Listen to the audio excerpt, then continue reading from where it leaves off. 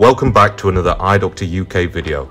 In this video, I'm going to show you how to professionally replace the front glass on the iPad 9th generation or the iPad 10.2. Before starting the repair, it's important to inspect that the LCD isn't damaged already on this one, because that can add up to a much more costly job.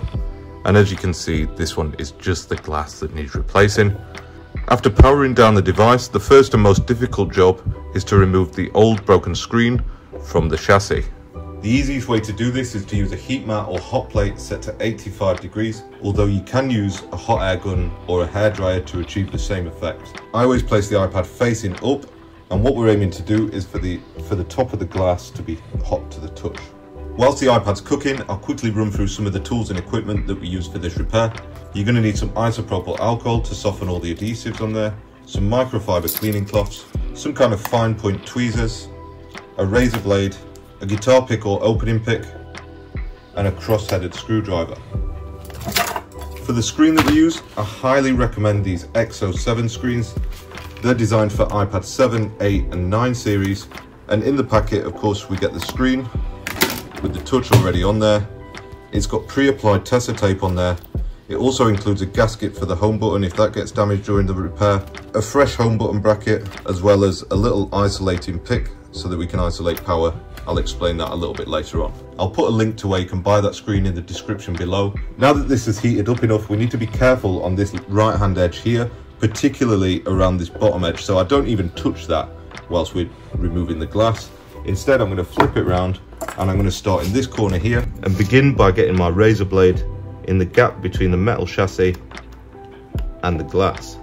We can then pry upwards. You only need to insert that a couple of millimeters, and that's just to get us started so that we can get our plastic guitar pick in that gap that we just created and begin sliding it down the edge of the iPad. In these areas where it's really broken, I'm going to push it in a little bit further so you can just see it under the glass, but I'm prying upwards so that I'm not touching the LCD underneath. We can then run it down the edge and it's going to lift it for us because we're already lifting it a little bit, and that's going to separate it. You might find that small pieces of the glass stay stuck to there. Just use your tweezers to pull them out. Obviously the glass is already damaged, so it doesn't really matter if we do any more damage to that. Now that we've run down this edge, we've sort of got enough out of there so that we can hold it in place like that, and then we're going to repeat the same on this bottom edge, starting off with the razor blade. And it's important to note that the adhesive is a little bit thicker down this bottom edge, but if you're using a heat mat, it should be plenty warm enough. However, if you do find that there is any resistance, you can just add a couple of drops of isopropyl alcohol, just add a small bead along the edge, and then go back with the guitar pick, doing the same thing, just prying upwards. It's got stuck a little bit there, so I'm going to get the razor blade again, get it underneath. When you're around the home button, you want to be really careful not to insert it far at all, because there is a risk that you'll cut the flex cable for the home button. If that happens, it will render Touch ID obsolete. So just a couple of millimeters with the pick here, nice and steady, and we're just aiming to separate the adhesive from the chassis. You can also lift up where we've already removed some of the glass, and you can see now that that's becoming separate. There's a little bit here where the adhesive is stuck to the glass here and the chassis here. Just take your razor blade and cut that bit so that it releases it. And the way this is broken means that we can just pull it upwards like that. We'll worry about this glass, what's left here, later, and then move up to this part, using the razor blade again to get us started, and then the opening pick just to help us lift it up. I'm going to cut the adhesive just there, and that's released the screen just about. Now that we've released those three edges, it should just open like opening the back cover of a book, just like that. Just before I move on, I'll quickly point out the flex cables just here and here. They're the ones that you need to avoid, so that's why I don't bother cutting along that edge at all. You can use a heavy object like a mug to prop up the iPad screen whilst you're working on it. And the next thing that we need to do is release the 4 screws from each corner of the LCD. Just a quick note about the LCD now. We really want to avoid touching that because it can be a little bit of a nightmare to clean up. So whatever you do, don't touch the LCD. To remove these bits of glass that's still stuck to the edge, I'm going to use one of these number 17 X-Acto blades, and I'm just going to very carefully run it along this edge to lift up the broken glass. And if I can, I'll just peel it back, but this keeps breaking.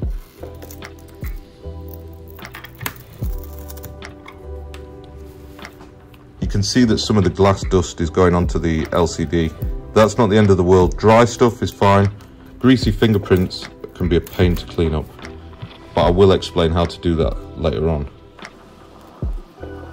Now that the glass is removed from that area, we've got access to the screw, which is hidden under a little bit of black tape just here. You can use tweezers to peel back the tape, and then use the crosshead screwdriver to release the screw.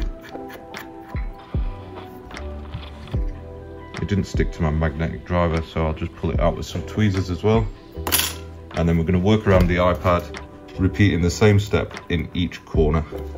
Carefully peel back the tape, and then use the screwdriver to release that one. There is this sort of foam tape that runs all the way around the iPad LCD. We can peel this off because our new piece of glass already has the foam tape pre-applied. Moving down into the bottom right corner, there's no tape this time, so we can just remove that screw nice and easy. Finally, this bottom left corner, there is a little bit of glass here. I'm just going to peel it back with the tweezers, giving me access to the screw. Now that the LCD is almost free, there is some glue what holds down the corners of the LCD. The easiest way that I've found to free this is by just using some tweezers and prying upwards on the plastic lug in the corner of the LCD. Just take your time doing this because you don't want to break that LCD. You only need to pry up on these two top lugs, because now that that's released, we can just lift up the LCD.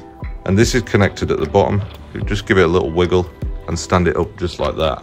You need to have a bit of dexterity here because I'm going to keep hold of this LCD in this hand and then begin unscrewing it with my left hand. It's very important to isolate power from the device before we start removing anything. So unscrew this screw here, and then using that little battery isolating pick, we can insert that underneath the battery terminal to isolate power. You might find that it doesn't go in straight away. If that's the case, the easiest way to lift it is by getting some curved tweezers like this and just slightly lifting the board, releasing it so that we can insert that pick just under the battery. There's 3 more screws down the bottom here. Release all 3 of those. Remove all 3 of those and keep them safe for later. Then use your tweezers to lift up that shield, revealing the connectors for the LCD, touchscreen and home button.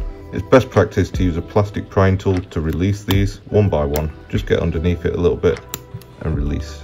First, we'll get the LCD out of the way now that it's disconnected, and we'll put that in a safe place for later. Just make sure you're not resting anything on top of it, and then we'll go straight back in.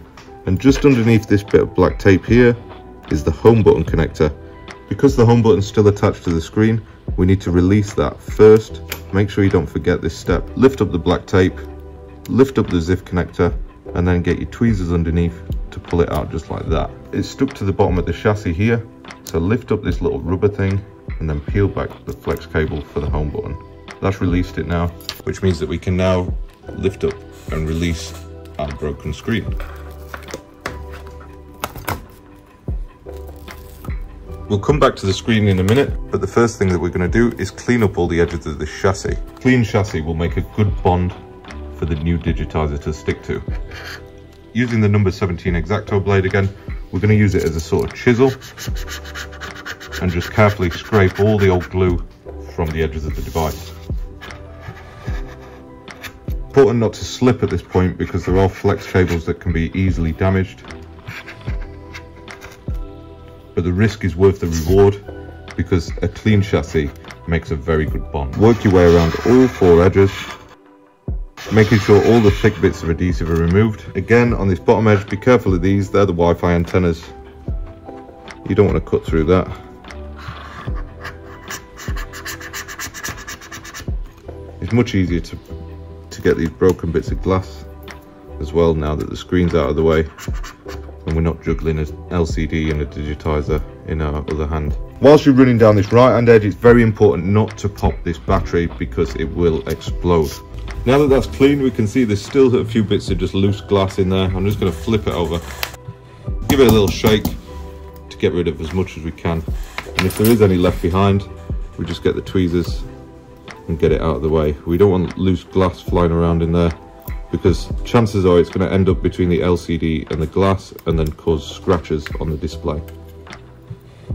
I'm going to add some isopropyl alcohol onto the edges, and this is just going to soften the adhesive so that we can use a microfiber cloth to clean up any remaining glue on there. Obviously be careful when using chemicals around the front camera because any isopropyl alcohol what gets on there can leave smears on it.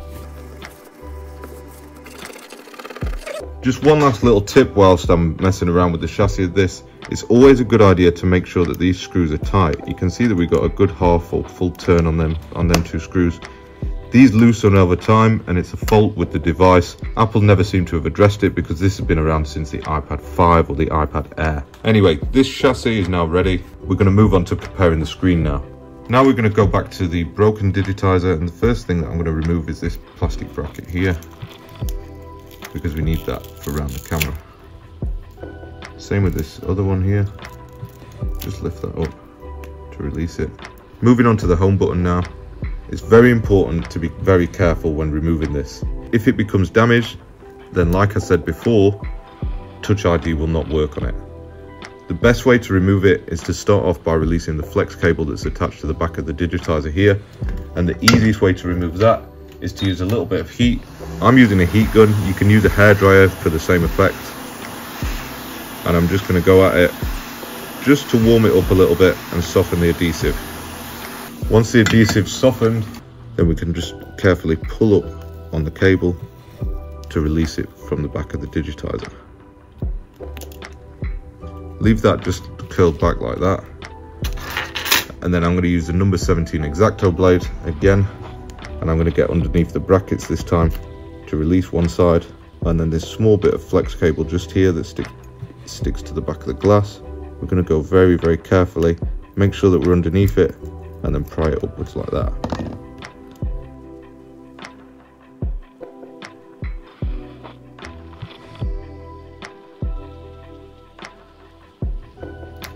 That's releasing it, and we can carry on lifting. Peel off the last bit of flex cable from there. That should mean that we can now release the bracket, pull that out of the way, and then get the tweezers in between the glass and the home button and carefully lift that up, releasing the home button. A little bit of that foam stuck to the back of the cable there. I'm just going to peel that off and get it out of the way because, like I said, these displays that we're using has got that foam attached to it. The button's now released. There's a few parts to the button itself. There's a plastic gasket what sits on the edges here. There's a rubber gasket what sits on top of that, and then there's the button itself. Because the adhesive has come off this gasket and the new display has one of those gaskets on there, I'm going to remove it. To do that, you want to get in between the rubber and the plastic and then just peel away with the tweezers. That's now released and ready to install onto our new digitizer. We're going to work on the home button straight away into place. You can see that plastic gasket is there on that one. Just make sure that it is, because if it's not, the button will not sit right and it'll end up sinking.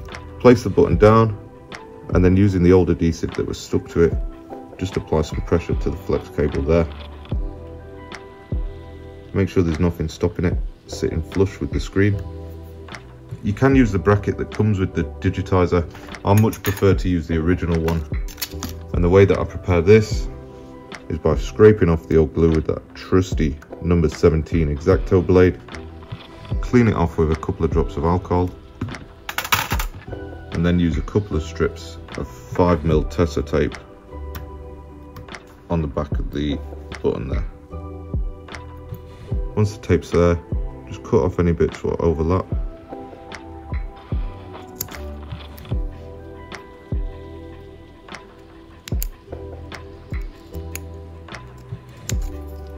so that we know that it's going to be the perfect amount of tape.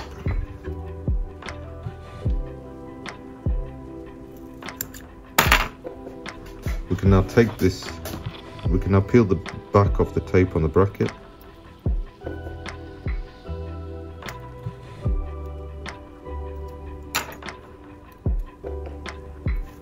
And then the way that it sits down is like that, so you should have a couple of bits on these. You should have a couple, the longer bits of the edges facing down. Lift up this little bit of cable that sits there, and we're going to sit the bracket underneath it. These have got some handy little guides on where you need to place it, and then just push it down to secure it. For extra security when sticking it down, I use some UV curing glue, and I just apply a small bead around the edges of the bracket, just like the original one is, and then set that for a couple of minutes with the UV lamp. Once that's cured, flip the screen over, peel back any plastic that sits on there, and give the button a good bash in to make sure that it's not going to pop off. Remember, kids use iPads and they always press the button too hard, so make sure it works good. Right, remember that bracket what we took off the back of the digitizer? We just have to plonk that there like that. There's another one what sits on top of it, just there like that. And now we can remove this bit of plastic from the digitizer, revealing the flex cables for it, and we're going to reconnect them into their corresponding connectors. It can be awkward to get in place. That was lucky that I got it first time, but once you've got one in, the other one lines up pretty well. Don't forget the cup. Now it's time to connect the home button. Just slide it into the ZIF connector and then push down to re-secure it. Now let's get the LCD back, and to start off I'm just going to remove the last remaining bits of foam around the edges. Some of it did come off when we were removing the digitizer, but we'll get the rest of it off now. And then I'm just going to give it a sort of dusting off to get all that glass dust off there before we put it into place, which we'll give it a final clean before then. You need your dexterity again when reconnecting this. I'm blessed with quite large hands, so I can hold it in one hand and then connect it with the other one.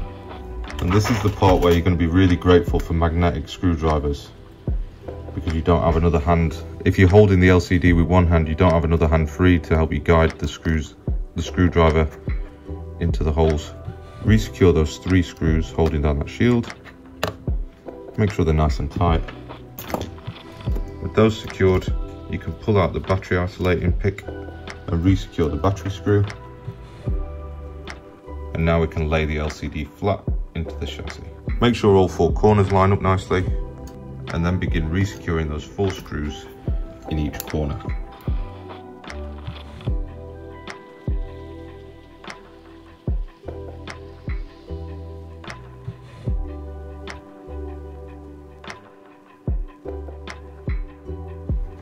Finally, this one goes in. At this point, you want to turn on the device. We can temporarily just close up the digitizer so we can test touch. Press and hold the power button, and as long as we don't drop that slider up there, then it means that touch is good. Anyway, let's open the iPad back up now. And I always find that the easiest way to re-secure it and clean it is to release 3 edges of the adhesive. So peel off the backing sheet from these 3 edges. Leave the adhesive on down there. Peel back the plastic film. Don't forget this bit because it'll look like trash. Then act quickly now and use your cleanest clean room cloth and just give the LCD one last wipe before we seal it up.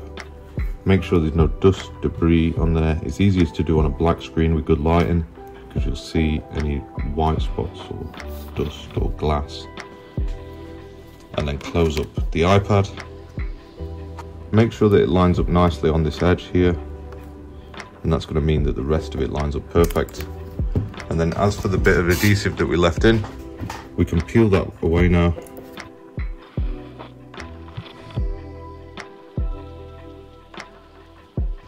Peel that away now, and then just make sure that these two cables here don't get snagged on the chassis whilst you're closing it up. If you find that it is catching a little bit, just use the back end of the tweezers and just push it down a touch to guide it in.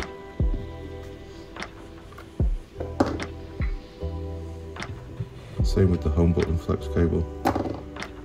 We can help it along like that, and then just give the edges a real good squeeze. There's no need to use clamps on these. You often see people using clamps, but the adhesive that's on there is solid. It's really good. Just make sure that it's stuck down all the way, really nice and secure. And then this iPad, once this plastic film's removed, is ready to go back to our customer. Thank you for watching, and see you next time.